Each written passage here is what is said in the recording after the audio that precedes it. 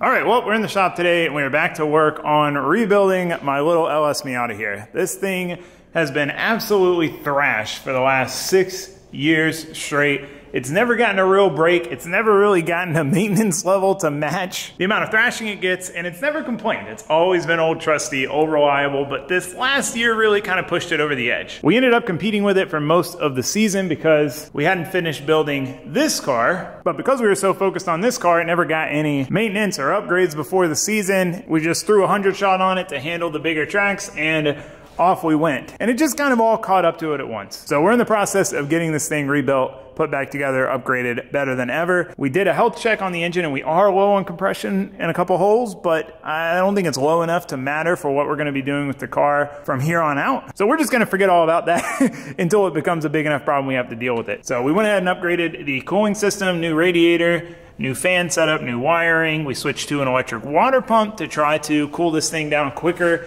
at idle and grid, which is where most of your cooling happens on a drift car. And we've got all that pretty squared away. So before we start on any of the other upgrades, we need to move on to really what started us down this path, and that is the rear end. So the last competition I did, the last time this car drifted, I had a pretty nasty dirt drop, and basically the diff caught the edge of the track.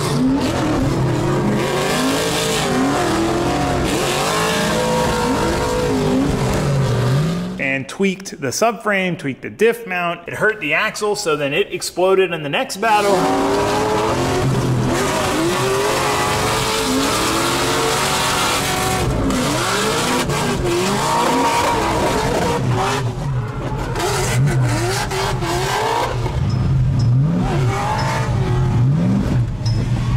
And just kind of made a big mess for us to clean up. And we need to get that done first before we move into any more of the fun stuff. But the goal is to have this thing back together here in the next few days because there is a big event coming up and I want to take it to the track and have my buddies Raldo and Josue drive it. So they've gone to all the competitions with me. You know, they've seen the car go rounds, they've seen the car battle pro cars, and they've seen the car win competitions, but they've never actually had a chance to drive it because it's always been the comp car and it's always just been non-stop going and going and going. And now that it's kind of semi-retired, it's a good opportunity for them to get to see what it feels like from the driver's seat and see what it feels like to drive a drift car this rowdy. So I'm actually very, very excited about this. I can't wait to see what they think of it, but I want to make sure it's in tip-top shape before they drive it. So that being said, it's not gonna fix itself, so I need to quit jibber jabbering. We need to get to work. All right, guys, before we get too deep into today's video, I wanted to talk to you about today's video sponsor, Factor. So I've been using Factor for quite a while now, and I'm absolutely in love with this. The reason is, it is a meal service that delivers fresh, quality, chef-prepared meals right to your door that are ready in 2 minutes. When I found out it was a thing, I was like, that is it. That is perfect for me because for me, time is the hardest thing to come by. And if I do find some time here or find some time over there, where am I gonna put it? I'm gonna put it into building cars and going racing. That's just who I am. I like to eat healthy. I wanna eat healthy. I feel better when I'm eating healthy. I get more work done in the shop, but I just can't ever bring myself to sacrifice the time to go to the grocery store, create a checklist, figure out what to cook, look at recipes, make the food, clean the dishes. I just can't do it. I can't bring myself to do it, but with Factor, I get all the benefits while not having to spend any of the time. I mean, 2 minutes is just as fast as you can make literally anything. So I've been in love with it. I've been obsessed with it. It is great, and it has really changed the way I eat and allowed me to eat healthy, cut takeout out of the mix entirely, which not only means I'm eating better, but I'm saving money on takeout. It's just all in all win-win. And between Factor and HelloFresh, I mean, I'm completely covered. Fortunately, Factor is now owned by HelloFresh. So whichever one kind of fits your lifestyle, whichever one suits your needs, I can get you a discount code for either. So if you are interested in said discount code and trying it out, which I would highly recommend, head to factor75.com and use code TaylorDrifts50 to get 50% off your first box. That's factor75.com and code TaylorDrifts50 to get 50% off your first box. It's a great way to try it out and see what you think. If you're like me, you're gonna be sold instantly. Okay, I can tell you that much. So anyway, that being said, we need to get back to work. So let's get to it.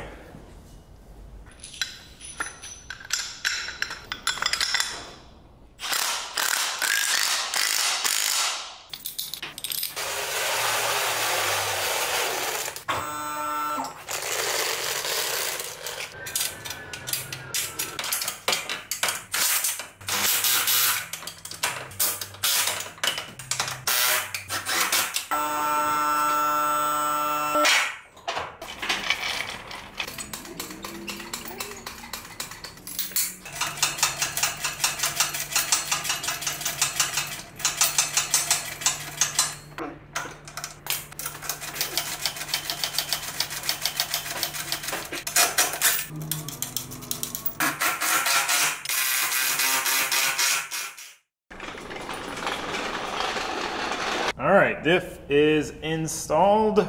Subframe's back in.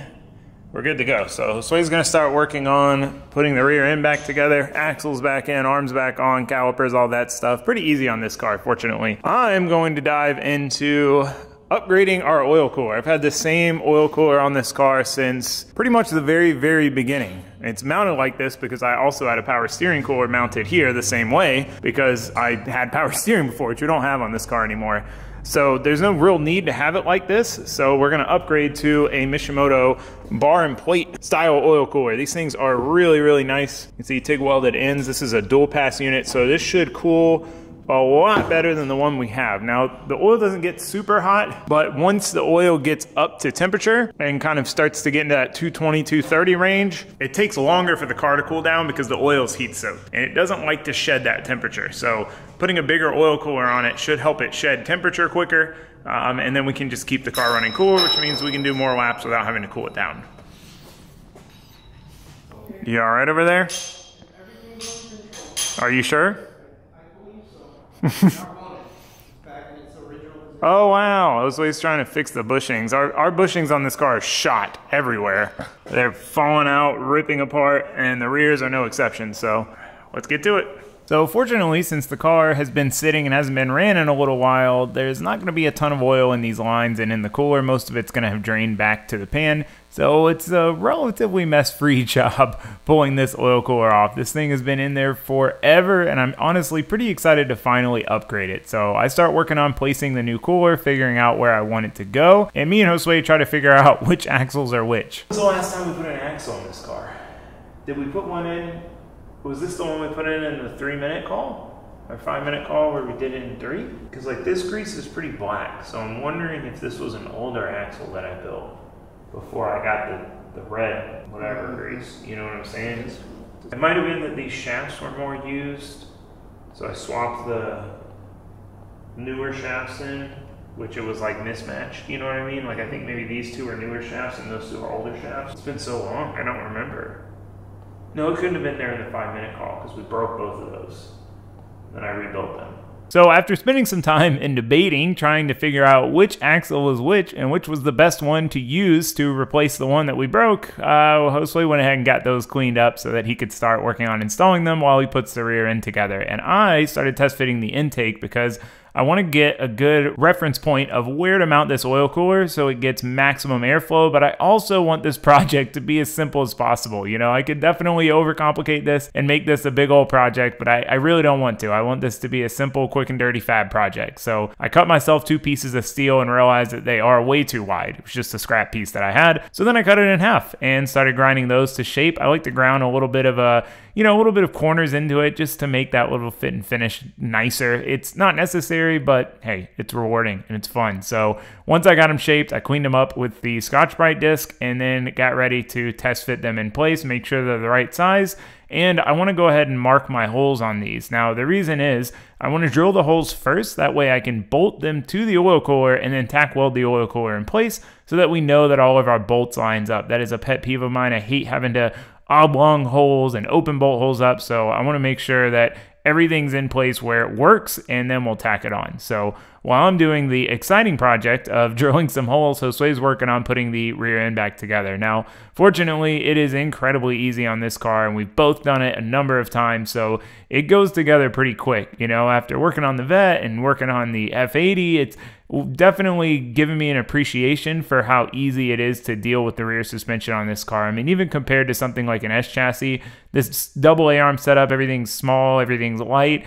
It's really easy to deal with and really easy to work with. So while he's doing that, I got my holes drilled. Now I need to clean off the paint and get ready to weld these brackets on. So I pulled over the MIG welder. I could have TIGged this, but generally my rule of thumb with welding is anything on the car that I'm welding to dirty steel that had paint on it or had rust on it or whatever, I'll MIG weld, and anything that I'm doing 100% on the bench, I'll TIG weld. There's some exceptions where I'll MIG weld stuff on the bench and I'll TIG weld stuff on the car, but for the most part, that's how I like to do it. You know, I've got the MIG welder, I might as well use it. You're never gonna see these brackets. They're just a simple little piece of steel welded to a flat bar, so no big deal there. So we got them welded up, and I like to throw some paint on them while they're still hot. Now, that was a little bit too hot. Probably should have waited a little longer, but I like to do it while they're hot because the paint cures faster, and I'm impatient, and I want to get back to work. So with a couple coats of spray paint on there, now we just need to worry about the lines. Now, fortunately, I was able to mount it in a way where we're able to retain the one line. All we've got to do is change the end on the second line. Now, hopefully this will work, and we can change just the end, not lengthen the line, not change the line, and get this to all go back together. That would be the easiest solution here.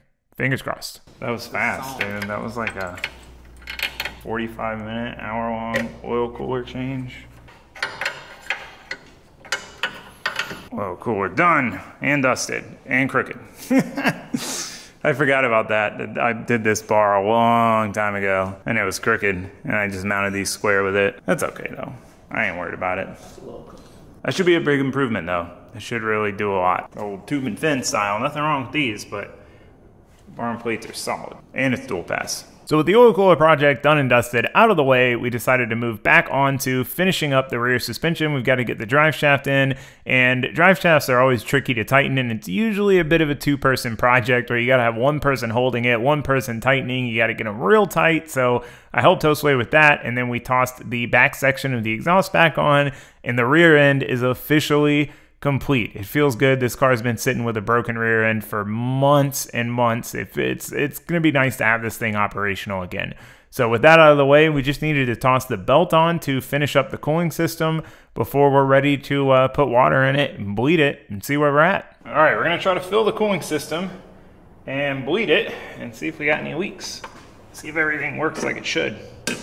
So get some distilled water. If you're ever putting just water or mostly water in a cooling system, you want to use distilled water because it has less junk in it. Now, the weird thing is Walmart used to sell you just distilled water in the water aisle, but they don't have it there anymore, at least at my Walmart. So I have to take the baby's distilled water. It makes me feel bad. There may have been one time where there was like 8 left and I took 5, but I left 3 for the babies, even though I wanted all 8. But you feel like you're stealing from the kids. Give me distilled water without making me feel guilty. I already put a gallon in that I had left over. I can never have enough of this stuff. I'll buy like 8 gallons and then use 6 of them. And this thing's gonna be thirsty. It should be completely empty. 2.5 gallons down. So the neat thing here is since we have the electric water pump, we can bleed the system without ever running the engine. So I'll go ahead and unplug the fans because I have the button set up to turn the fans and the water pump on. So we should just run the water pump now.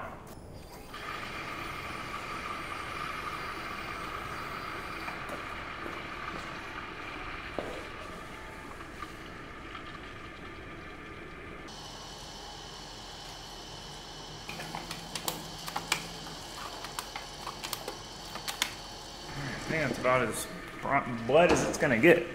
All right, now we need to change the oil, then we can fire it up, get it up to operating temp, make sure that it cools itself down correctly. This thing is not the easiest car to change the oil on, which is part of the reason why it doesn't get changed anywhere near as often as it should. This is like from a fridge, an old fridge, but it's like the perfect size to do this. So you gotta get this under the dry sump tank. To do that, you gotta unbolt the dry sump tank, then unhook the lines, and it's just a whole process. So that's why I hardly ever change the oil in this car, but she's handled it well. So one of the reasons I dread doing this so much is it sounds simple to just unbolt the tank, but the problem is when you have these strap style mounts, they tuck in behind the tank. So the bolt is essentially behind it. And even with a wobble extension, you just can't really get a socket on there. You got to sit there with a wrench. And when you're used to using power tools on everything, it feels like the slowest and most tedious process ever. But in reality, it's really not that bad in the grand scheme of things. It's just, it can be a little bit annoying, but we got to do what we got to do to keep this thing fresh and alive. So to pump the remaining oil out of the system, this is like a 2J, NA2J cam gear, and then we've got a spare dry sump belt, and we use this to spin the dry sump pump, and that'll pump oil through the system as if the engine was running.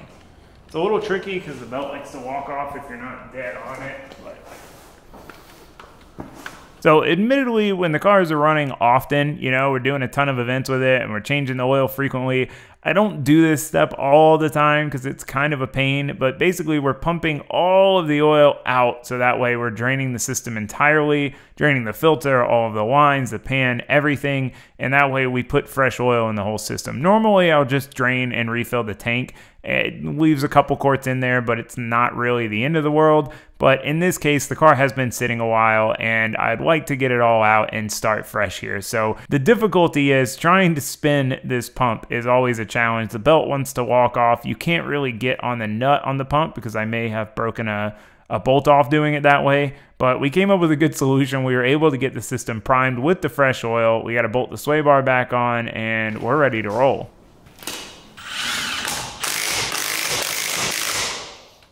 What'd you say? Nothing? You don't know what I'm talking about. You look so majestic. All right, so we've got our systems filled. Cooling system is filled and bled. So that's done. Oil system is filled and bled. It should have almost all new oil. We got most of it out. It hasn't had an oil change in a long time. Like it's overdue. Oh, no, that might not be true. I think maybe we did it before round 3. I think we did. Never mind. Never mind. I'm being dramatic. What we want to do next before we dive into anything else is fire it up, bring it up to operating temperature, make sure we've got no coolant leaks, make sure we've got no oil leaks, make sure the oil is good, see what the oil temp does. Just check everything over and then we can try to go drive it. We'll probably toss the passenger seat back in, pull all the nitrous stuff out, and then that way so he can ride with me on a short little drive. I don't think he's ever ridden in it on the street. We talked about this the other day, we're not sure. Maybe once. Maybe once. It's pretty rowdy on the street, but we can't go very far, but then we got to put it back on the lift. What do you think? Why are we putting it back on the lift? To do the seat. Should we just do the seat now? We do. Nitro's got to come out anyway. All right. You start taking the bottom bracket out, I'll start taking the solenoids out. Change of plans, people.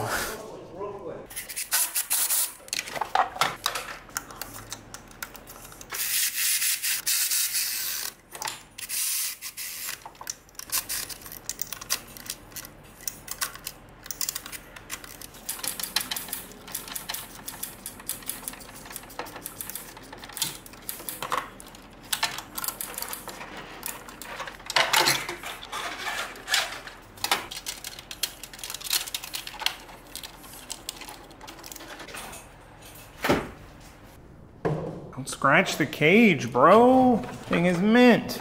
It's in. Wow, it's been a while since this thing's had 2 seats in it. 5-point on. Boom. Click. 3. We got that thing tight, boy. Don't forget to loosen it up. Boom. Solid. Say it. Say it. I ain't going nowhere. There you go. I was going to say it, but I can't say it for you. That's your line. All right, we got some aluminum foil tape around the shroud. It's very important with a shroud that it is sealed to the radiator, because if not, instead of pulling air through the core, it's just going to pull it in through this crack here because there's less resistance. So always seal it. This has rubber seals, but just the way it's mounted, it's not perfectly sealed. So we went ahead, taped it all the way around. That's done. Cooling system filled, oil, seat in. So we shouldn't need to put the car back on the lift. So now we can take it off the lift, back it out of the shop, let it warm up, and take it for a little spin. See what happens. Hopefully, hopefully she's all good now.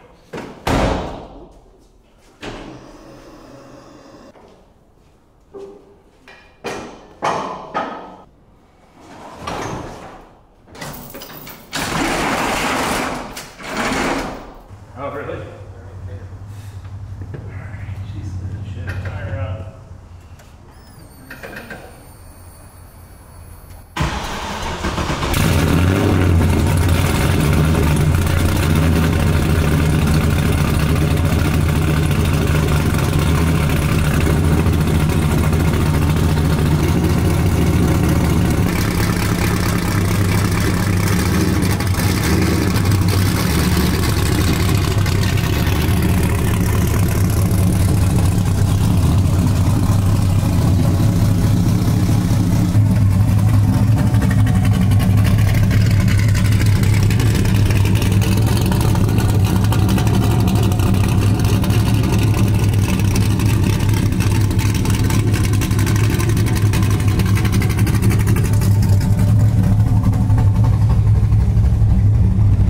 right, well, so far it is cooling way faster than it ever has before. So we'll let it get up to 180. That's our fan on temp. So give us a minute and we'll see how fast it cools. The fan's clicked on and then I went to go look at the temp, but by the time I walked it back over, it was at 170. So it's very quick. So it probably just turned on. See how fast it drops. Look at that. Look at that. Dang, dude. Hell yeah, look at that. That is fast. Especially with the car running. It's never been able to do that before.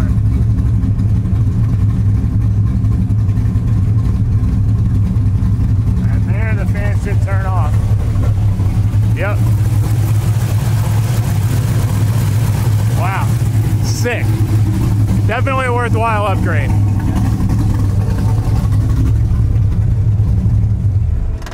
Now I have heard that with these Mazir pumps, specifically this one, that like they get hot and they flow less with temperature at hotter temperatures, but I mean, well, you know, time will tell. It's just like this should flow like 40 or 50 gallons a minute at idle, whereas this stock water pump would flow like, I think it's 7 to 9 at idle. So way less, way slower. And there's people that still think you need a thermostat to keep the water in the radiator long enough to cool down. That is the silliest theory ever. In my experience, has been proven to be completely untrue. All you need with the thermostat is to warm the car up, but it does not make the car cool better every time I've tried. If you want me to try to compression test it again after. Once it's hot? Nah. Well, what difference is it gonna make? If it's good, great. If it's bad, great. We'll know. We'll hear it. The engine will stay in the car whether it's good or bad. I'm excited to do a couple laps in it because I haven't done a lap in this car since the vet's been done. Because it broke round 3. That's right, because there's no way you would have been able to drive it. Yeah, that'll be cool because I could drive the vet back to back and then like get straight in this and do a lap in this.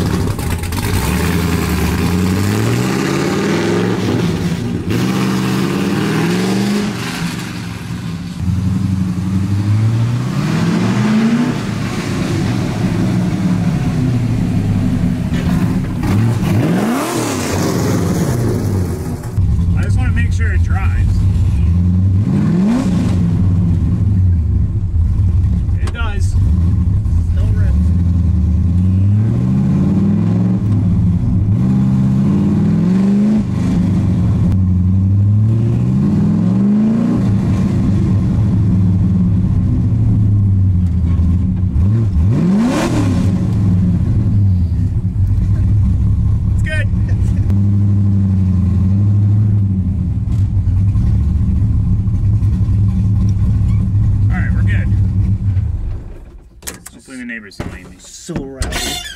Right?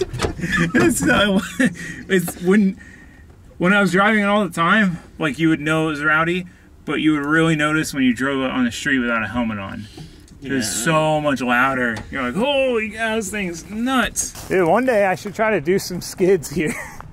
Right now, there's enough room. Like I've never really thought about it because I wanted to mark my driveway up, but I mean, I could almost go down there, hard handbrake turn, come back and like make this wide and then flip around there.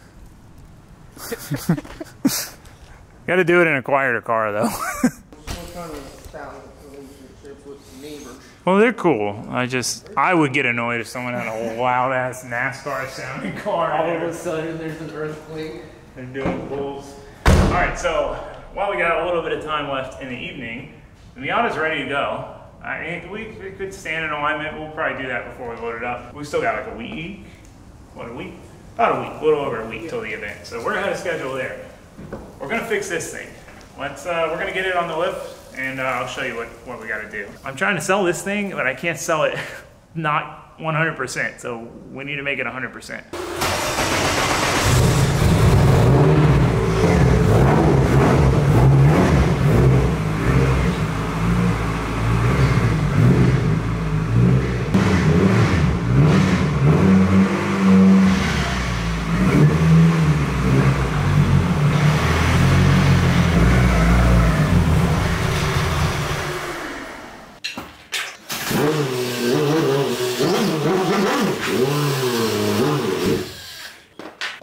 All right, so here's the deal. Basically, this car has kind of an odd engine transmission combination. It's a T56 Magnum transmission behind a Honda K24 with a QuickTime bell housing. And at the time that I put this car together, I couldn't find anyone who had done it. I couldn't find anyone making a clutch for it. I had to get a custom clutch made. And it's basically just a K-Series clutch with T56 splines. The problem is the K-Series clutch is really, really thin because it's normally in a front-wheel drive application with a front-wheel drive transmission. The result of that is the input shaft of the transmission doesn't engage the second disc. The disc closest to the flywheel. It does, but like 1/8 of an inch. And when the first time I drifted the car, it spun the splines. It tore up the splines. The car still drives, but it's only using one disc. You know, one disc is the only thing taking all that load. So it's just gonna slip if you try to beat on it. So I reached out to Action Clutch, who I bought the clutch from, and they were able to come up with a solution, some parts I could buy that should hopefully fix our problem. So they came in while we were on Drift Week, so I'm gonna open these up and see what we've got.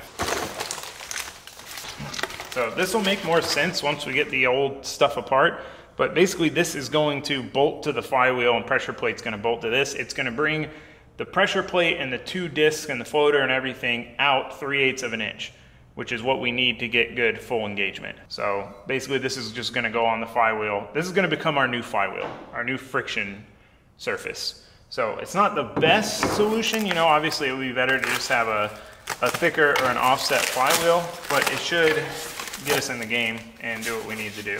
So I'll show you once we get the other disc out the problem, but this is also a replacement disc.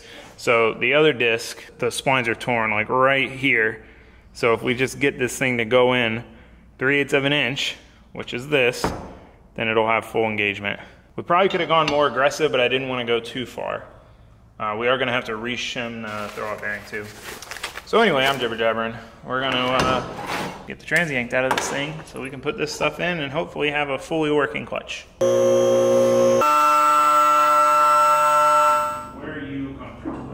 So whenever I build cars, my #1 goal is serviceability. I hate working on stuff that is difficult to work on. Things are hard to get to. Everything's a nightmare. So this car is no exception, even though we did cram a T56, which is a pretty big transmission, in a relatively small trans tunnel. It's actually pretty easy to work on. The exhaust comes out just one piece and you've got enough room to pull the transmission.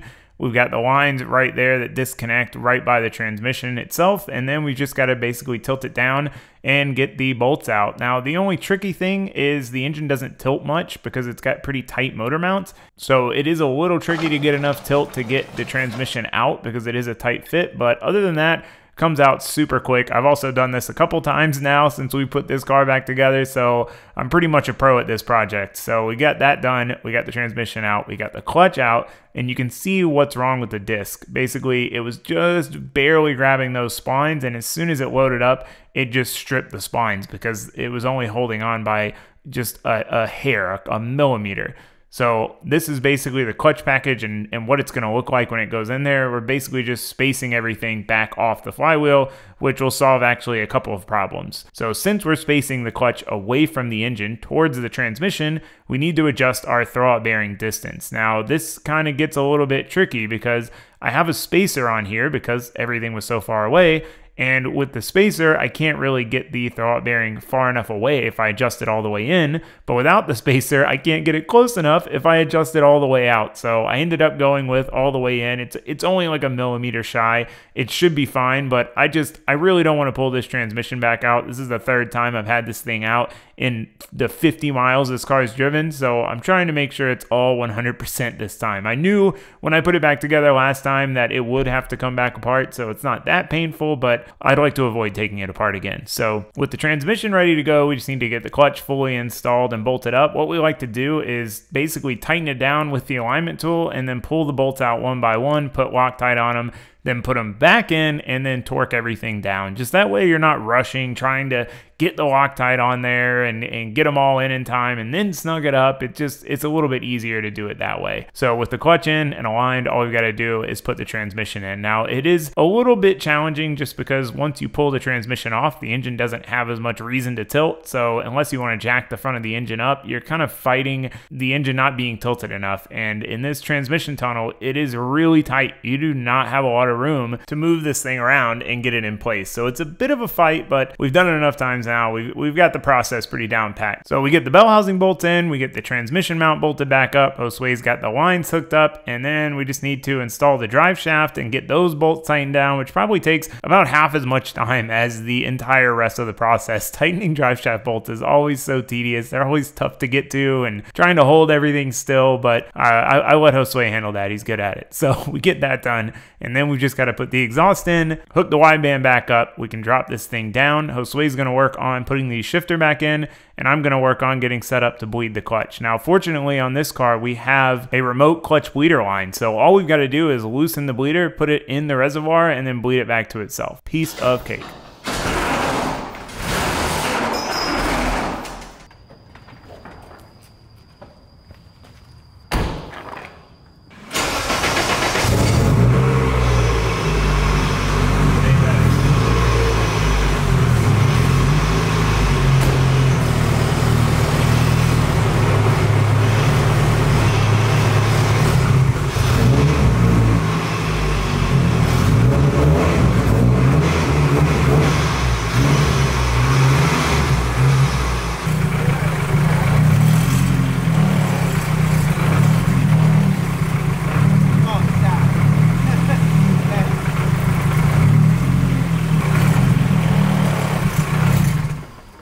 You guys aren't going to be able to see anything. I just want to see where we're at with this thing, see if it's good. Got to work on tuning up the idle. I had it dialed. It's the thing with standalone cars, man. You'll have certain stuff dialed and then it'll just not work good after that. Like at random. The clutch itself feels way better, which I wasn't expecting. Like it actually feels like it should. The clutch is way easier to slip down now.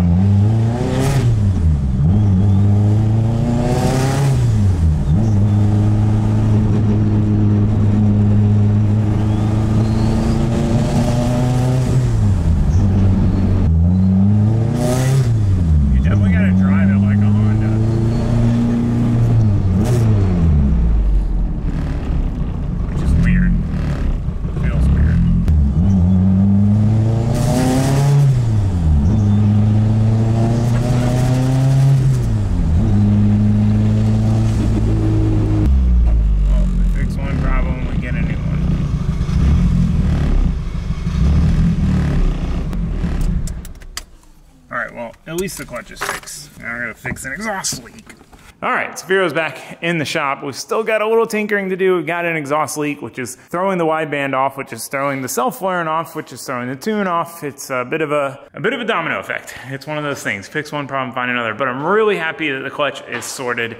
You know, that was one thing. I couldn't get rid of the car with a half-working clutch, and it feels way better than it ever has because now it's properly spaced and everything's engaging correctly. So that all feels good. Rattles and vibrations are still kind of there. It's just part of it with the K series. To get rid of those, we'd have to swap the subframe. I have solid subframe bushings because I didn't even think about it. I didn't know how bad the resonance was gonna be, and that makes a big difference with this engine. So, you know, maybe something we'll look into before we get rid of her, but I'm just happy to have it back up and running and functional again. I'll have to tinker with the tune, tinker with the exhaust leak, but that's done and dusted. Miata, ready to roll as far as I can tell. I mean, again, we'll probably throw an alignment on it before we take it to the track just to make sure it's good for these guys, but I think it's ready. So next up, I guess, is the Vet. Get the Vet ready since I'm gonna drive that. Go test it out. I should have the other F80 back here soon as well, so I can go through that thing and fix all the little things and make all the little changes I wanted to make. And we're collecting parts for this thing, so plenty of stuff in the works, plenty of stuff to do, but I just wanted, my goal right now is to get all of my vehicles running and driving correctly and sell a few vehicles. So trying to get that knocked out before we get knees deep in something else. And then I don't have time. I do that to myself a lot, where I'm super deep in a project and I'm like, I don't have time to do all this shop projects and all this other stuff. I gotta get this car done. But then when it's done, I'm like, what am I gonna do with myself? I like being in a project. It is what it is. So anyway, I'm rambling. So I'm gonna end it here, but thank you guys for watching. Thanks for subscribing. I hope to see you next time.